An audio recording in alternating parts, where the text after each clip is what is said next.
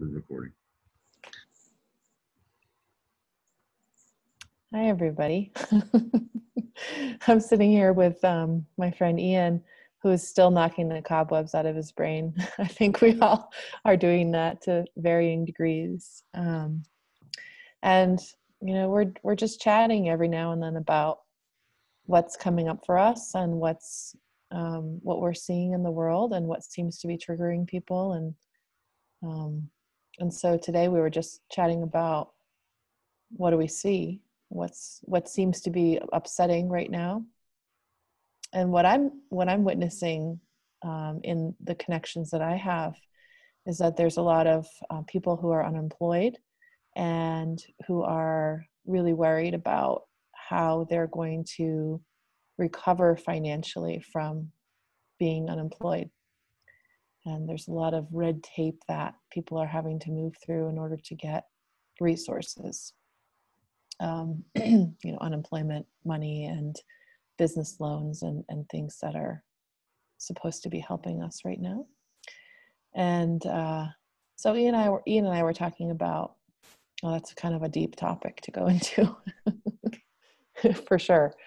However, I think we have an opportunity perhaps to redefine, what does it mean to live abundantly, to have a rich and abundant life, to connect to something where we feel like we're living well in a wealthy way, that doesn't necessarily depend on green money, made up economy, made up currency, right?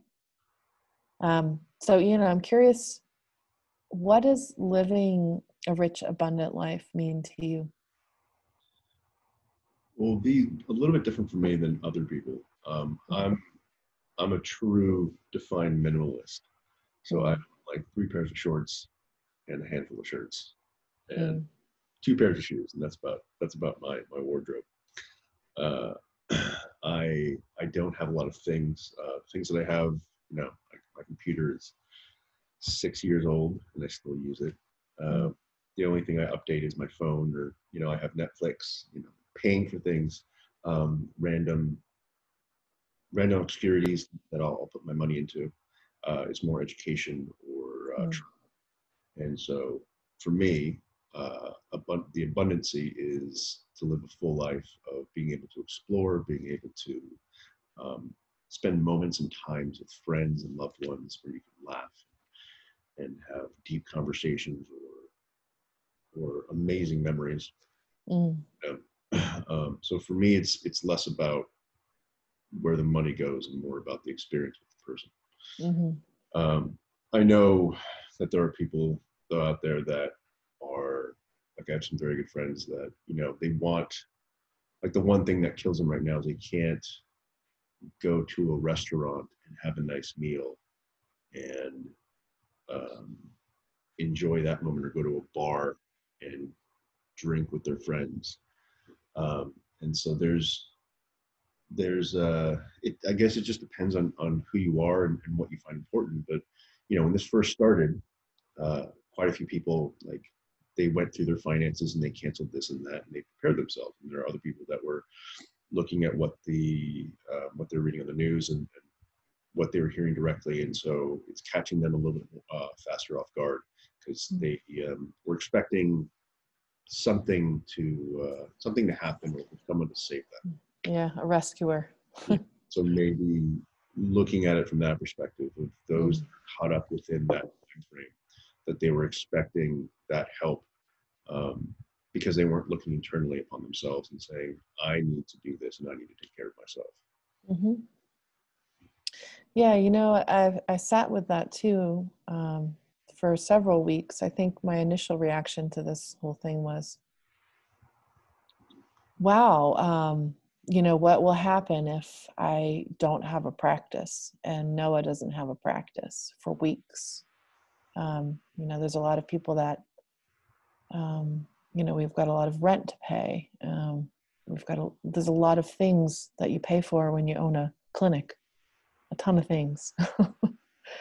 And so not wanting to lose those things. And I think where Noah and I eventually came to is, well, this is all of these things are out of our control. There's only so many practical things that we can do to try to mitigate this. And we've done them. We've done what we could. You know, we applied for the small business loan. We've innovated in our business so that, you know, we're still able to see people online, and we've done whatever we could. And we've eliminated the expenses that were unnecessary. But at the end of the day, like, that's all you can really do right now. And all of us are in this place of like, we have no idea when the economy is going to get better. We have no idea when we're going to be able to work again. We have no idea what's going to happen. So I Well, think there's a choice to be made here, emotionally and psychologically, about, are we going to sit in this unknown in a sense of helplessness? Or are we going to sit in this unknown in a sense of hope and faith that things will turn around? Because when you look historically, they do. Things but turn around. so there's a few different things when it comes to that. So one is, we're both coming from an entrepreneurial perspective. We're both Mm-hmm. business owners. So like, I haven't had a boss since, technically I haven't had a boss since I was like 21, I think. I've always worked for myself. Mm-hmm. And so I, for a short time, I've done contracting bits where I've worked with someone, and so I've gotten a paycheck, but I was still on my own, and I didn't really have to deal with being told what to do. I just showed up for work. I did what I knew what to do, and I got to go off.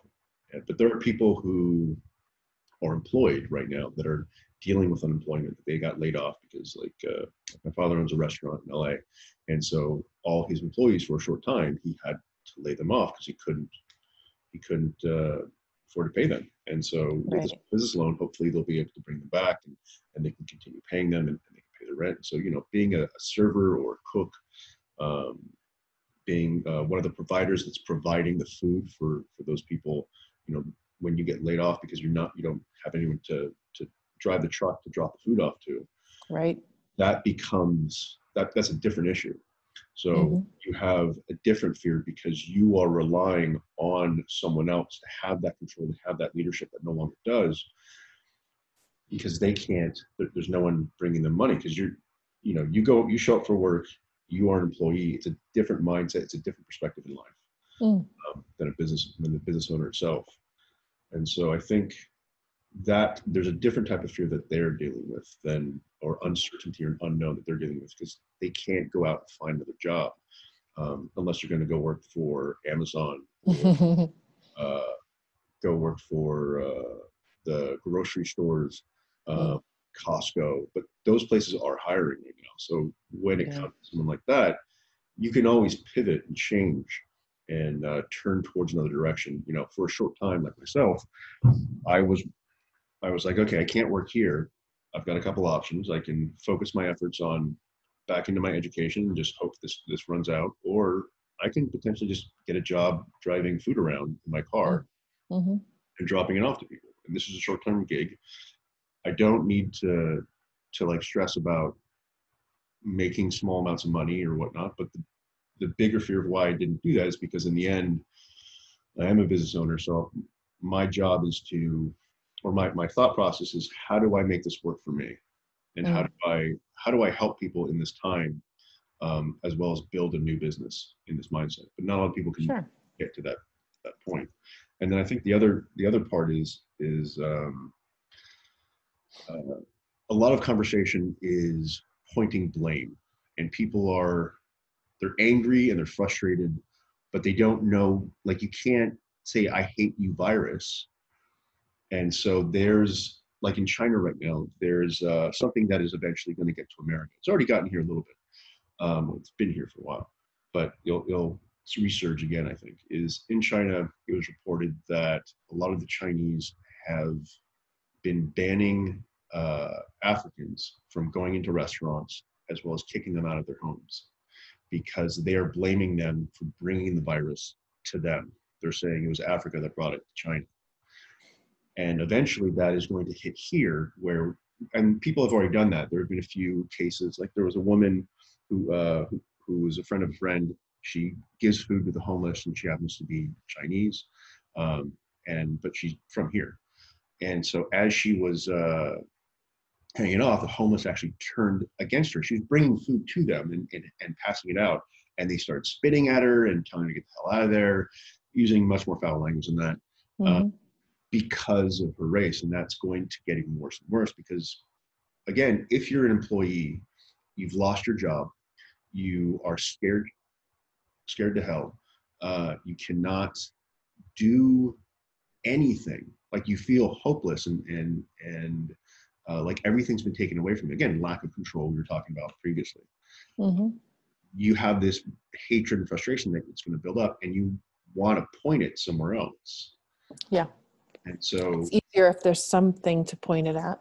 Someone to point it out. Someone, or, people have been talking about this coronavirus as if it's some being that is attacking us. And it's the same kind of mentality where people say, fuck cancer.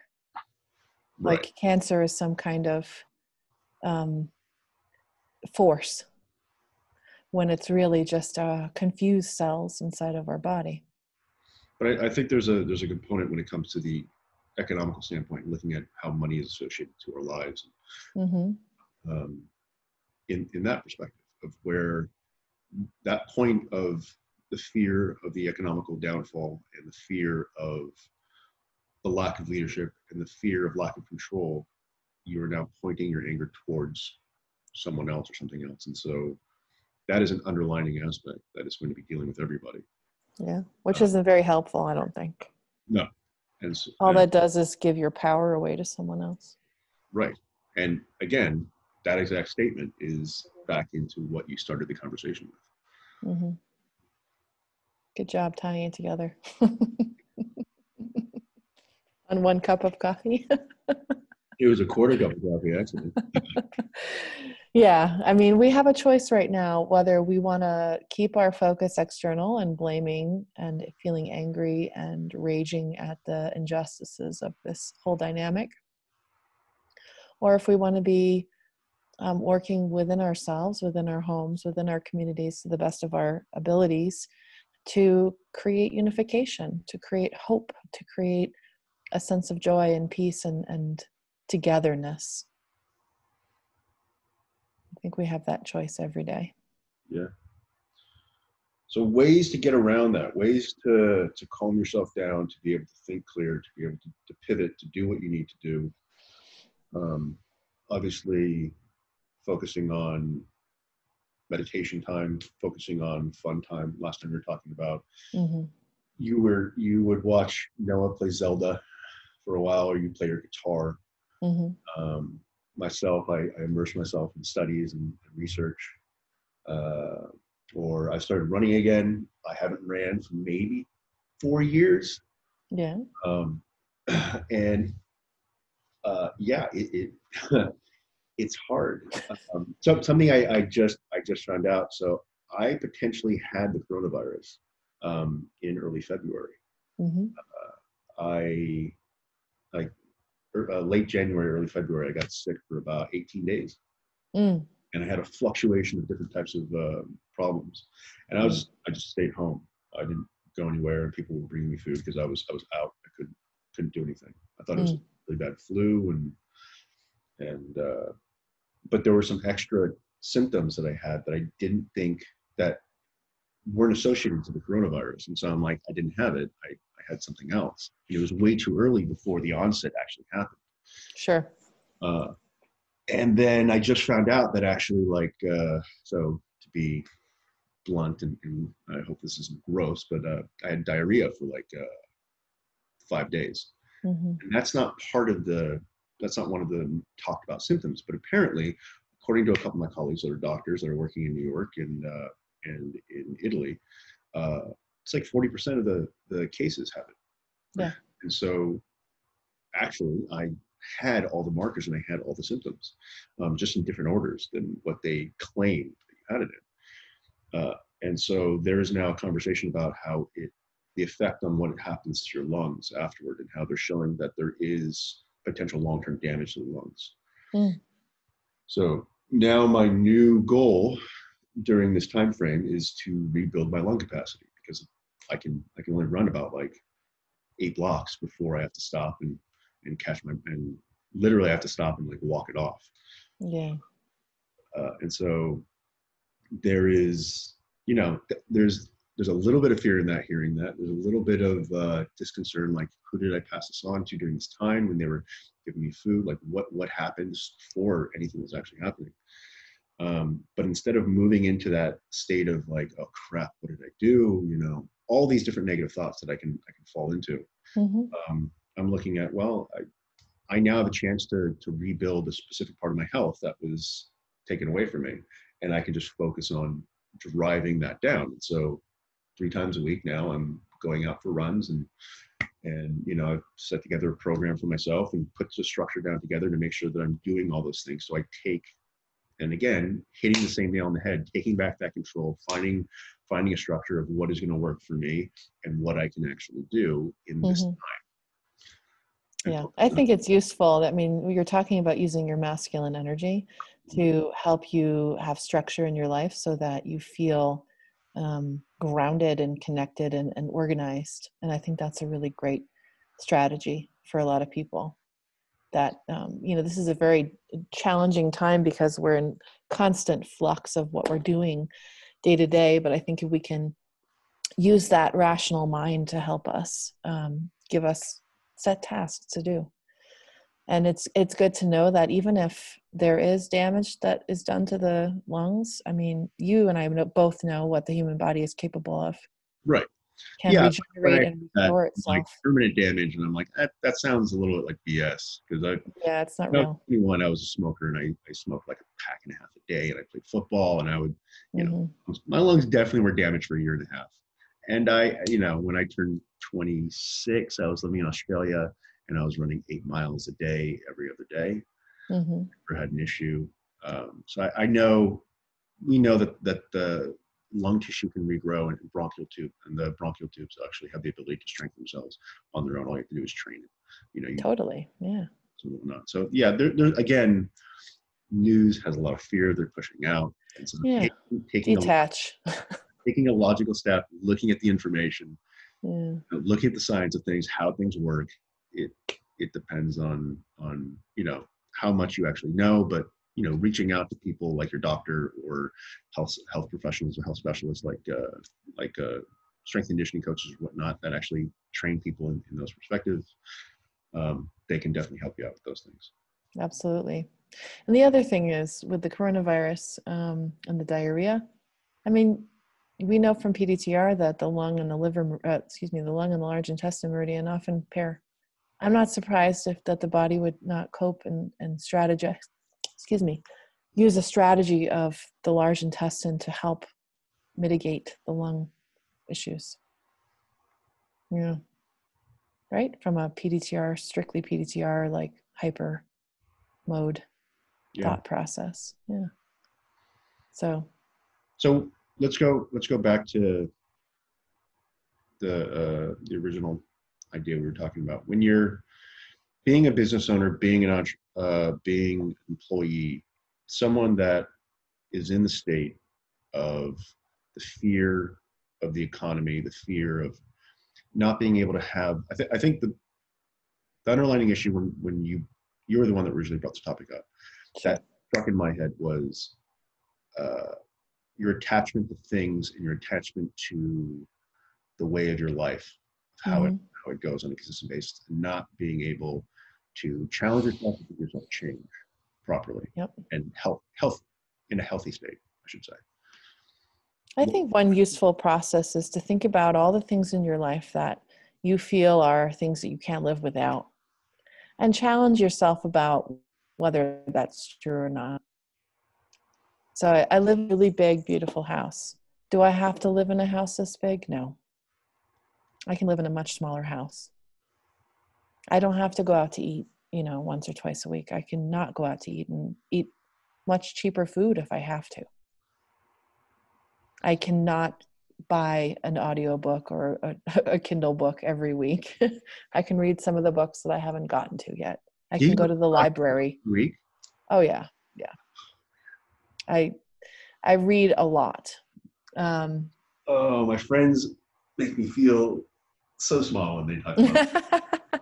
There's so many of my friends that do that. You guys go through a book a week or like a book every 3 days. I'm like, how do you have the time to do that? uh, I Oh, it's mean, amazing. You can I don't do a multitask. lot of other stuff. So, I mean, right now I'm not doing anything. You just play in Just the doing, background and you're what was like, that?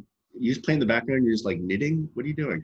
How do you do? Well, audiobooks I usually reserve for driving. So I haven't listened to an audiobook in a long time. So Noah and I will go on like a road trip and we'll listen to a whole audiobook. Mostly it's reading. So right now I'm reading a book called God Speaks. God speaks. Yeah, it's written by actually an Indian sage, and it's free online.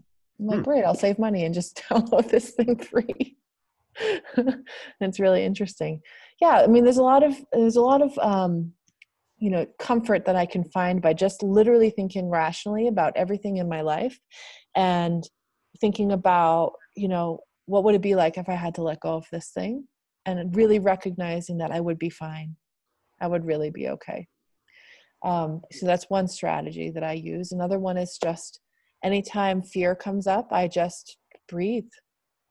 Just breathe through the fear. However long it takes, might take 10 breaths, might take 5 minutes, doesn't matter.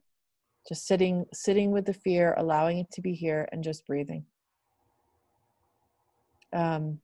Calling up friends, talking to them.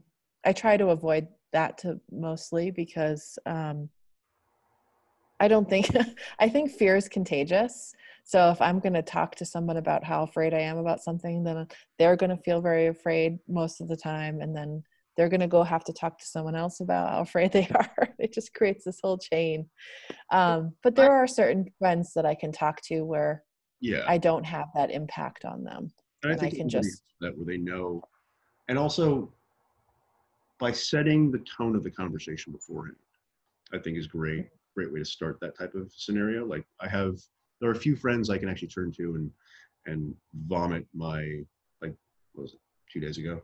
Um, I was I was listening to Trump speak, and he did something, and I was like, holy moly! And I was grabbing my head and trying to wrap my head around, like, why would you do that?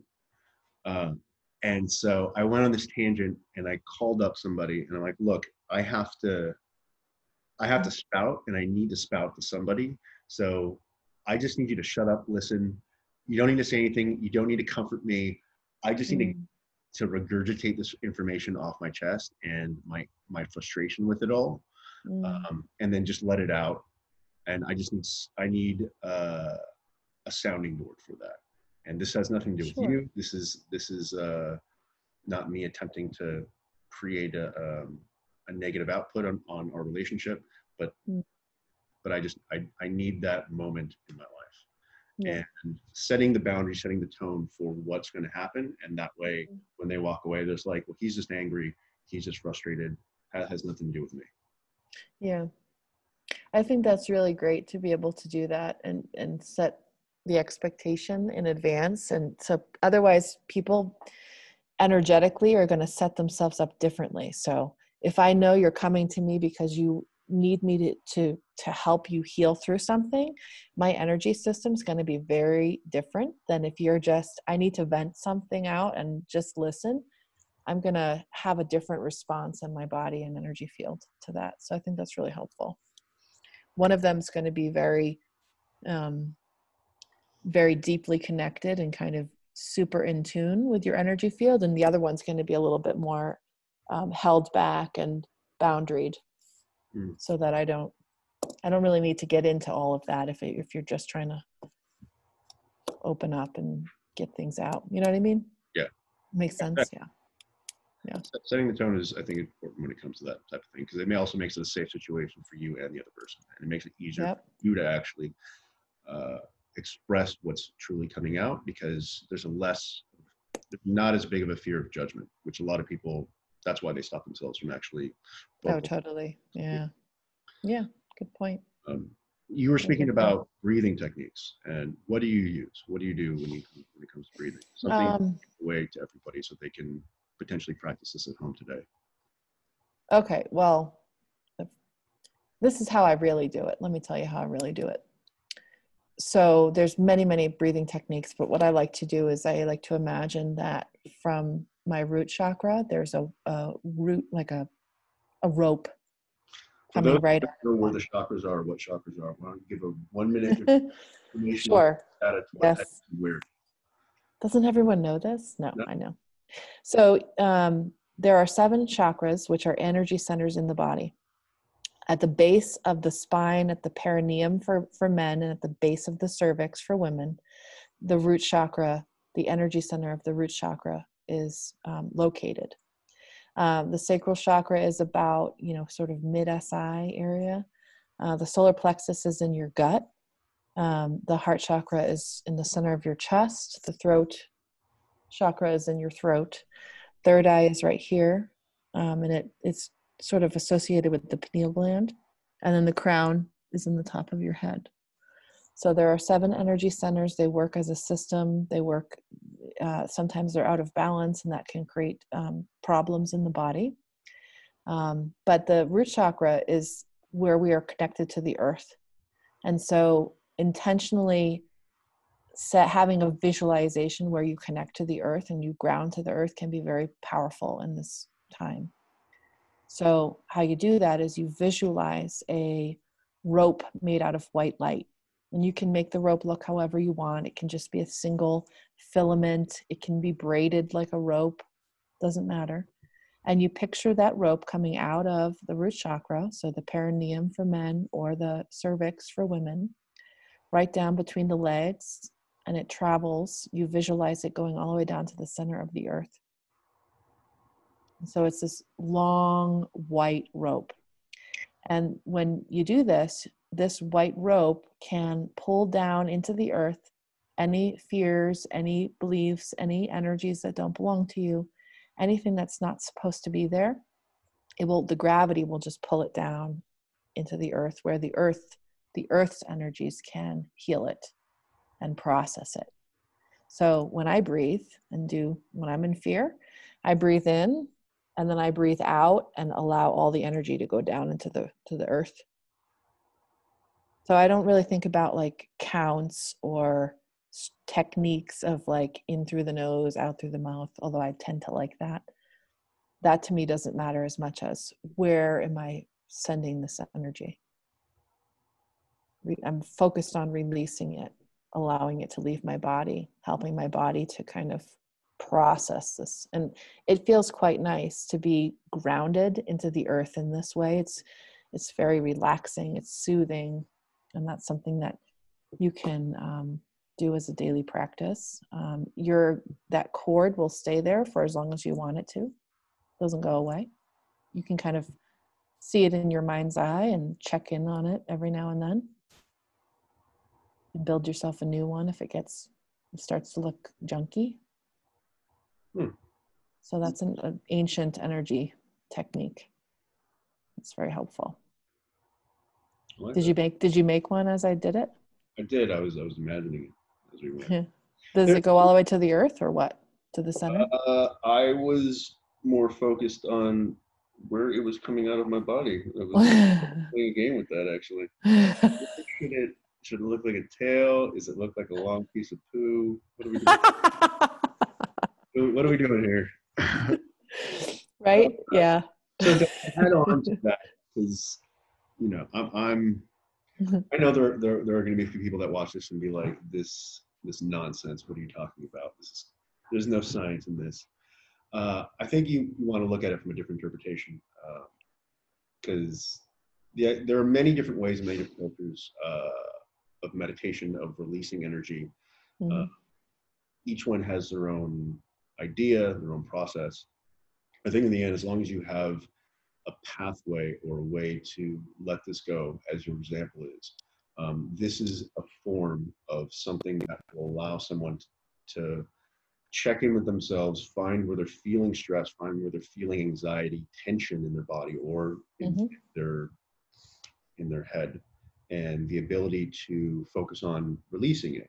Same thing as they teach when it comes to sleep, like thinking of your body. You work Progressive relaxation. yeah, looking at something to whatever's tight and relax it, and then keep working away. It's the Mm-hmm. exact same thing. You're just doing it from a mental standpoint. You're doing it in seated position during the daytime. Right. So there's definitely validity in using these techniques. It doesn't matter where it comes from or what it is, because everything's different for everybody. Yeah. And try it, play with it, make it your own. It doesn't have to be exactly as Jamie was talking about. But that's your starting point. So it's like a recipe, you know. Yeah. When it comes to cooking, the recipe is just it's just a generalized guide. You kind of make it up as you go, add whatever spices to it that you want to make it taste Mm-hmm. your own palate. Right. And some people like to imagine, instead of a grounding cord coming out of their root chakra, roots literally growing out of their feet. Oh, that's interesting. And Oh, that is another nice way that you can imagine. There just needs to be a pathway for the energy to move. A lot of people move their bodies as a way to release stress, but then the stress stays in their energy field because they don't know how to get it out of that. They don't have a pathway for that. So this is a really cool, easy way to just imagine the energy releasing all the way from you, not just from your physical body, not just from the tissue. I like that. Yeah. Play with that instead of making a tail.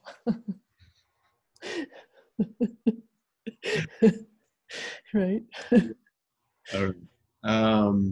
What are your ending thoughts on this? My ending thoughts are, as much as you can, try to use your conscious mind, your rational mind, to help you sort through, what's true, what's actually happening right now, versus what are your fears about what's happening, what's made up. Do as much as you can, simple things every day to keep yourself moving, keep yourself feeling connected to joy, connected to hope, and just maybe have some time now to rethink about what having an abundant, rich life really means to you. Because it's very personal. Like you said, some people have no things. Some people want to have mansions. Some of us are kind of in the middle. But just being willing to be flexible with what that means, and give yourself an opportunity to redefine it. The Sure. end. All right, everybody. Thank you very much. We will see you next time.